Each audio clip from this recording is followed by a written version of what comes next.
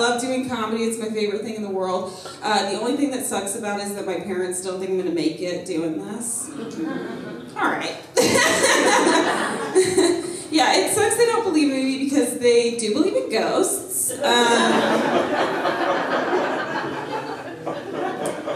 Do you guys get why that's hurtful to me? Do you understand? Do you understand that my mom thinks it's statistically more probable that there's a Victorian era apparition floating through here than that you all will laugh tonight? Do you understand? Every time you're quiet, she wins, so please, a little louder for me, if you could. Thank you. I'll tell her that. I'll be like, one person in Lancaster love me. She's gonna be like, I knew it. I was right. No, they're actually pretty supportive. My mom and dad are just very different. Like, my mom is this like short, sassy, redheaded Eastern European lady, and my dad is afraid of her. And yeah, actually, we all are. We have like family meetings without her to discuss how we can tiptoe more lightly in the house. You know, it's scary. It's scary. We're all afraid for our lives. But I have immigrant parents. Anybody else have immigrant parents? Okay.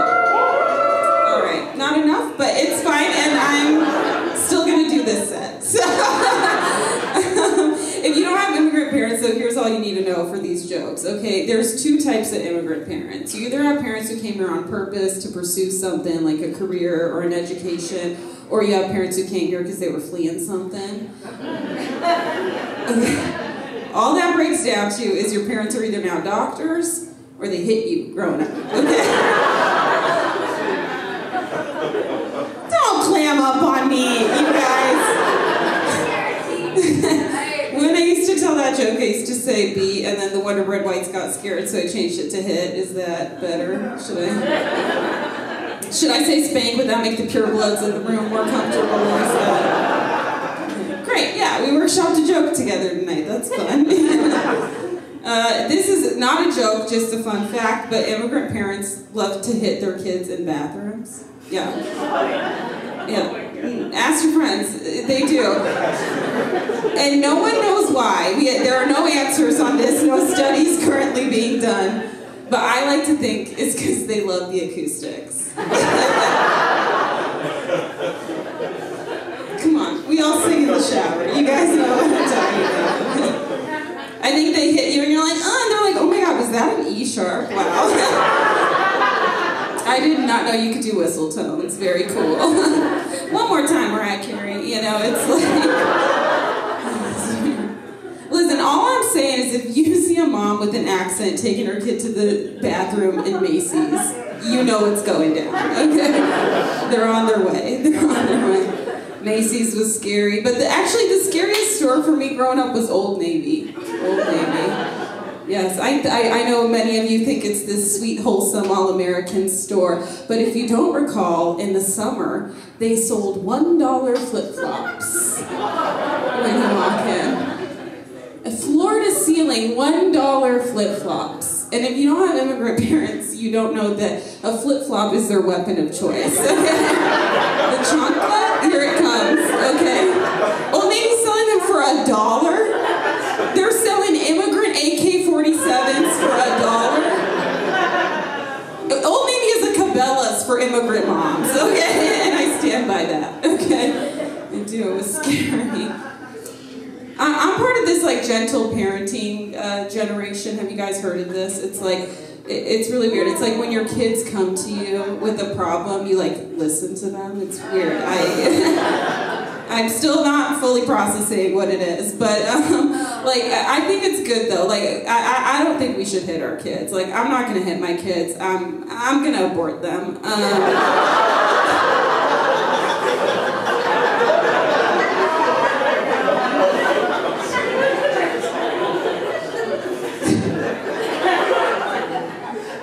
Oh, I'm sorry. Should I hit them instead? Liberal California. All about abortion until you can't hit your kids anymore.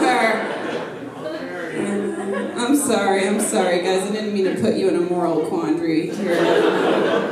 of what's better, hitting or abortion, you know? It's like, if only you could do both. But you can't hit your kids, and you can't have your cake and beat it too, you know?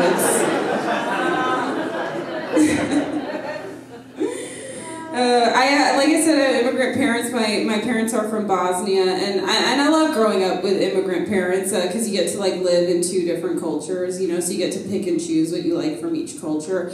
And my favorite thing about being Bosnian is we swear like crazy. It's chef's kiss. It's really a beautiful language. Like one of the most common phrases in my culture, and I'm telling you guys, like little kids to like old grandmas like use this just in their everyday vernacular. It's jebem ti mater, which means I fuck your mom.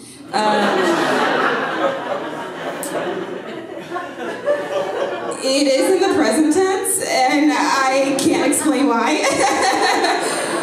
People who say it the most, moms. Also can't explain that, so I'm going to unpack later. But I was trying to, like, it sounds really aggressive, right? Like, it does, I'm not going to lie. But I was trying to explain to my friends, like, what it's akin to in English. And I'm like, you know, sometimes it's, like, casual. Sometimes it's not that aggressive. Sometimes it's just like, oh, like, fuck it, you know? And I was like, it's kind of like when you're shopping with Cheryl and she can't decide between the black or the beige shoes. And you're like, Cheryl, I fuck your mom, get both, you know? You guys know Cheryl? That's great. She's nice. She's a nice lady. I